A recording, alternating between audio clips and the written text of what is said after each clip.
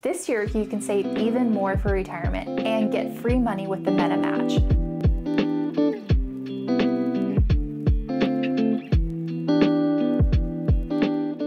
In 2023, for your 401k, if you're under 50, you can now contribute $22,500. If you're 50 or older and you contribute $30,000, Meta will match $15,000. So they'll contribute on that full amount, even the catch-up contribution, which this is one of the only employers that we have seen that matches everything, including the catch-up contribution.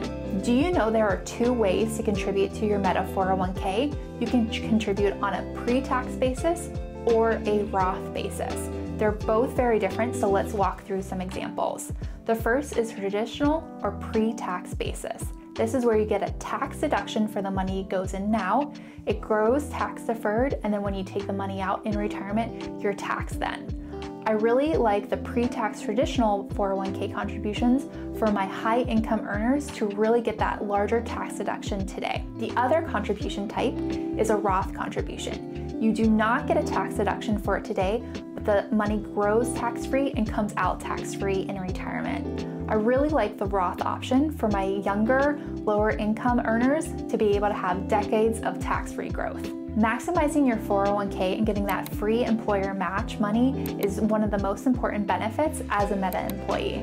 So think through your cash flow for the year and make sure you're starting your contribution early. If you have any questions on how much you should contribute to your 401k, reach out or check out our website for additional Meta resources.